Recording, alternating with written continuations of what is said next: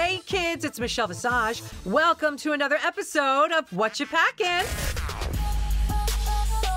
And today, from the mean streets of New York City, we have the one and only Miss Kandy Muse. Hey, Kandy. Hi. How are you with your French beret and your thick-ass eyebrows looking so cute? I'm good, you know, I'm feeling amazing. I really am. Are you? You should be. So let's talk about Kandy for a minute. Formerly the House of Aja. Now part of the Dollhouse. Correct. How has your ride been, and how happy for you or jealous is your sister Dahlia of you?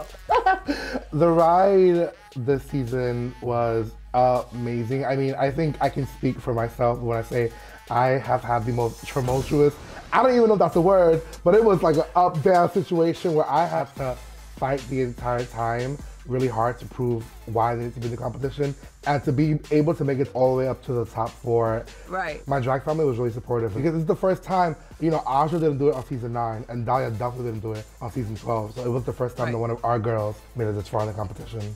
Oh yeah, and I'm sure they're super proud of you, but anybody that has done it and then they watch somebody that they know go further, it's like, damn it! And by the way, the word is tumultuous, so you were really close, Kandy, so I'll let you have that one. Tumultuous. I said tumultuous. Oh. You lip-synced 3 times, and you were part of the double save. With Simone, yeah, that was insane because I think it was the first time in Drag Race history where a girl fully hears like sashay away on the main stage. And once I heard that, I kind of in my mind, like, I came to my senses like, okay, like, I'm going home, like my ride ends here. And you know, after I said my goodbyes, and I'm about to walk off stage to go say bye to the girls, and you know, once RuPaul calls my name and tells me that she doesn't want to see me go, that's like, I still think about that till this day. It's insane. It's a big deal. You'll think about that for a while.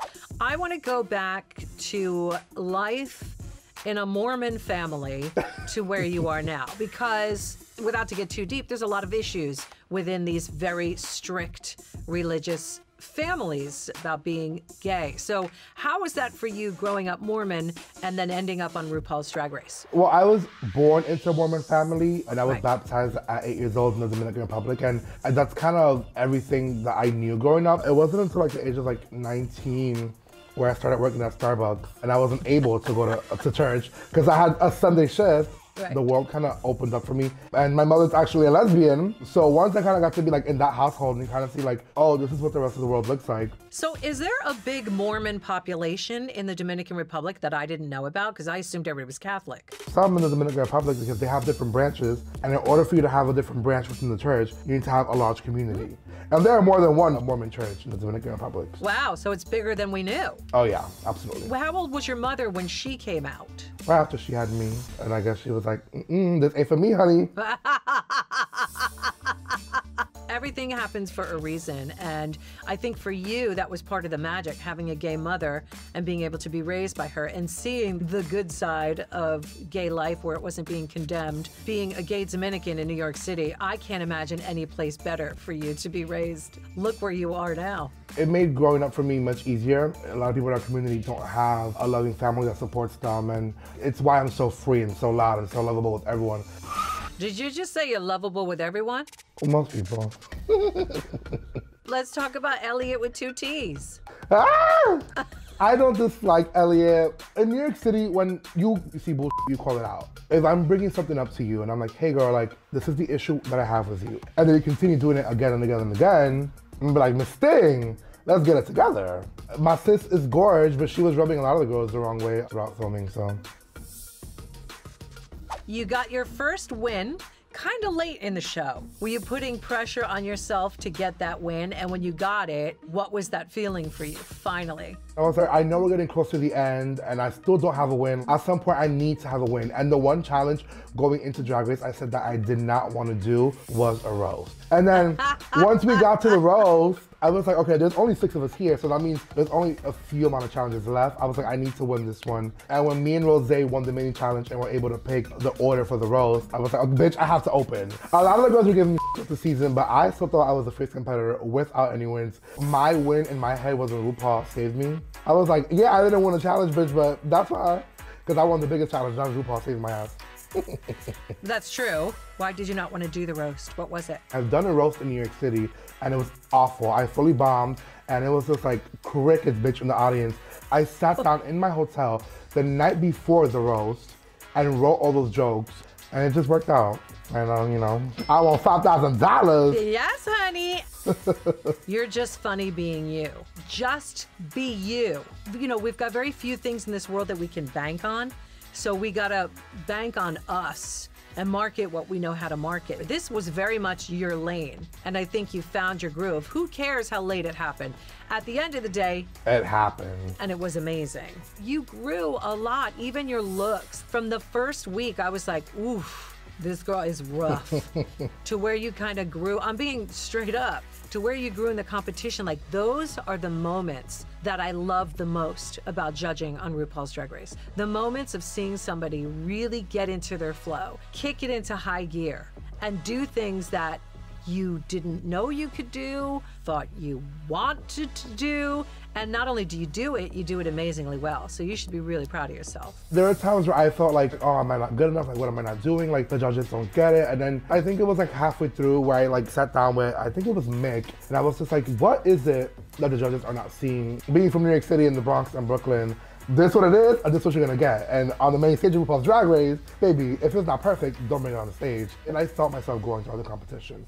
And every single critique that I got from you or from Ru, I really took in. And by the time it was the end of the competition, I felt like such a completely different person than I was when I first walked into the workroom. And you know what, Kandy? We saw that. It all comes together, and here you are as a top 4 finalist. Let's talk about the look that you have here to your right and what it means to you. I didn't bring this to the finale. And the fact that I ended up wearing it, like I look at it now, I'm like, oh, this is so me. Everyone knows I'm just loud, bitchy bitch, and I like to have a good time. I don't do gowns. Baby, I'm not a gown kind of girl.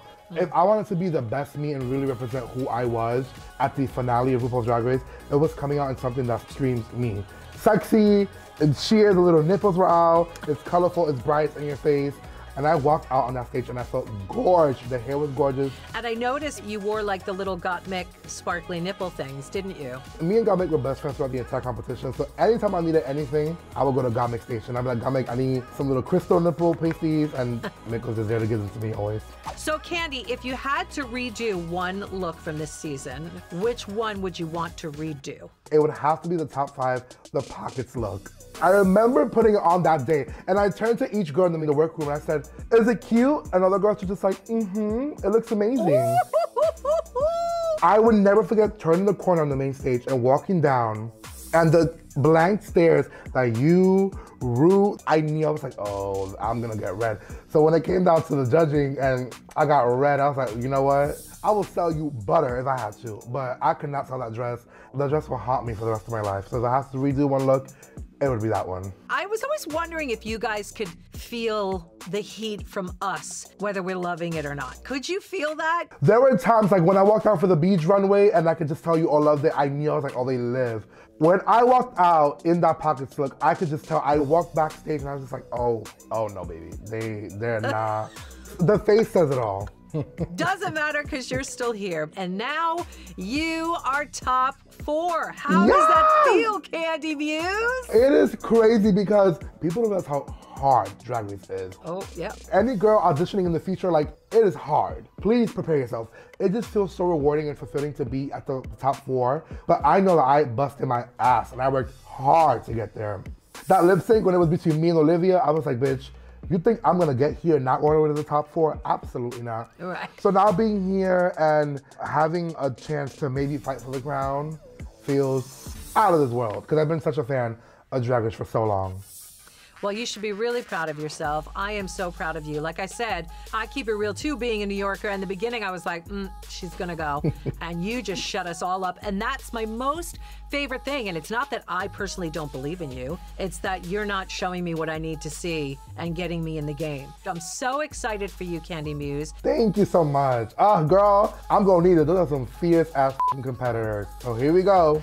Yeah, but you did it this far, so that is one thing to be proud of. And wherever the chips may fall, they fall. But you've done it, and this is a big accomplishment in life. So congratulations, and I will see you at the final, my darling. Bye, my love. Thank you, Kandy Muse. Thank you all for joining me for another episode of Whatcha Packin. I will see you next time.